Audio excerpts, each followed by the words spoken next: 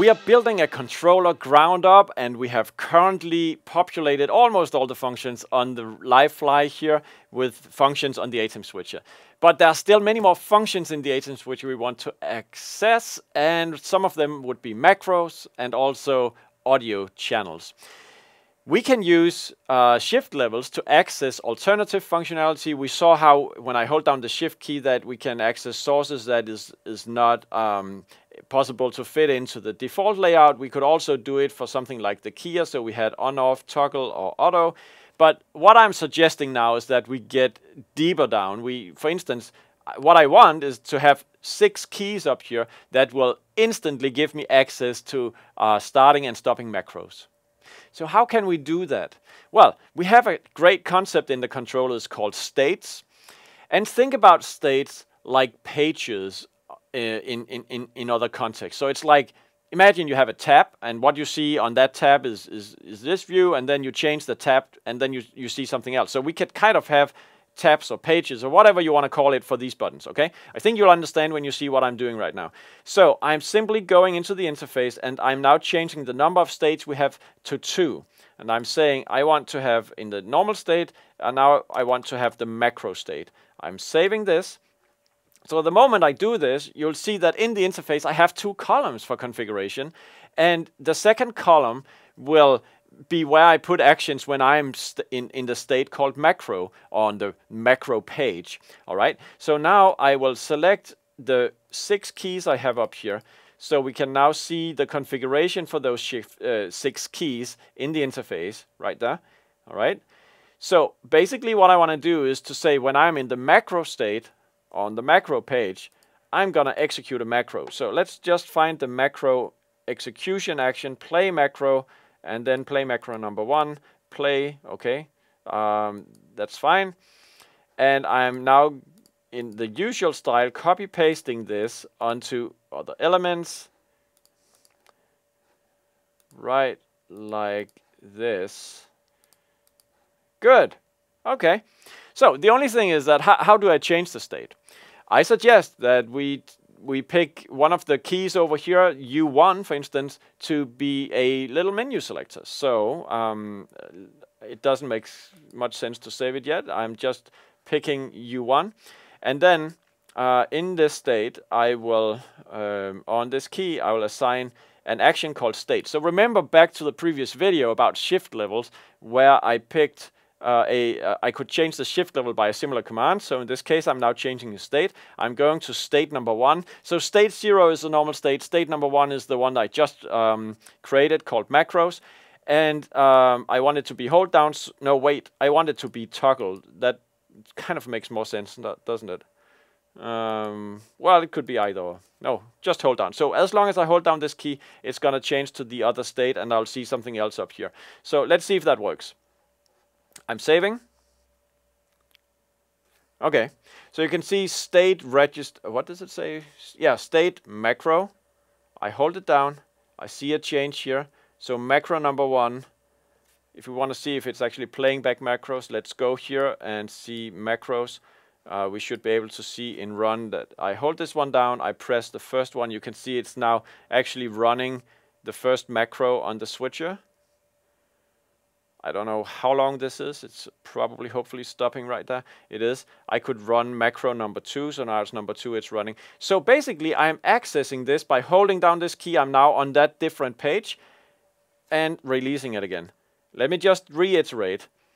What we just did, adding this state, basically means that for those 6 keys, when I hold down macro, it is everything in the second column that is now on those keys.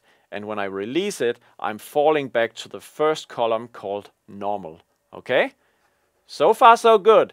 Now let's take it one step further and let's add a third state. We call that audio. Save.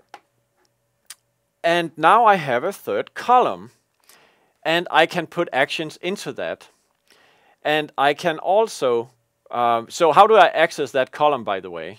I do that by, for instance, changing this one so it would be cycling. Let's say that it's cycling up. And if I'm setting it to state number 2, what that means is that when I press this button, for each time I'm pressing, it is going through the normal state, then the macro state, then the audio state. And let's just save and see if that's what's happening. Okay, so this one, I don't know if you can read it, but it says normal. I press, we are now in macro. I press, we are now in audio. I press, I'm back to normal again.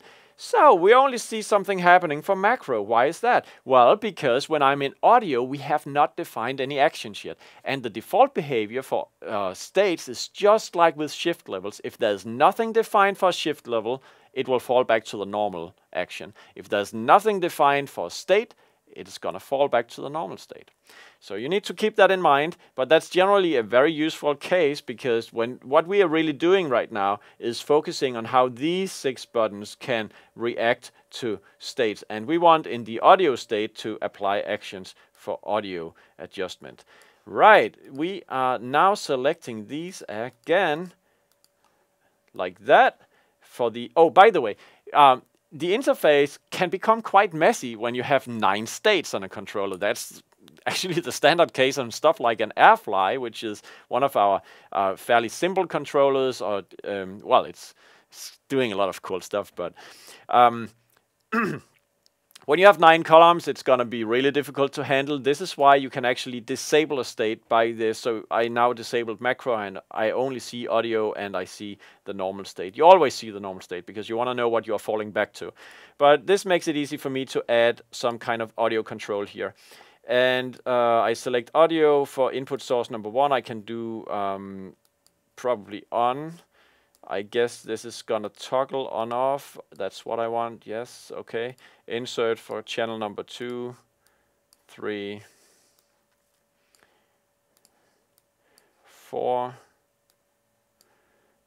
and 5 and 6. All right, save.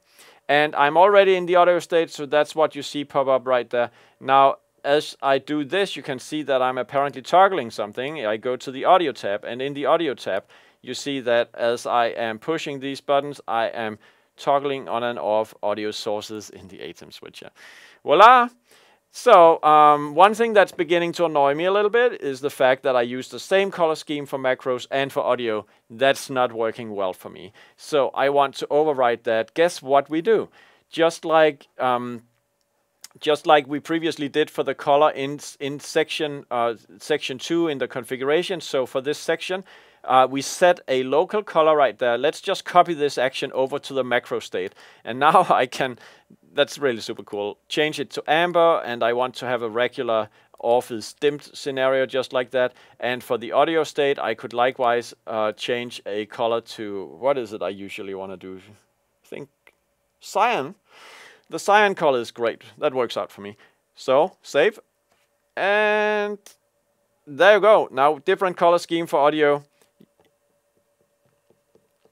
And different color scheme for macros, which is now a nice amber color. Okay, so I think that was a nice introduction to states on its most basic level. So you have now seen shift and you have seen state on a live flight controller like this.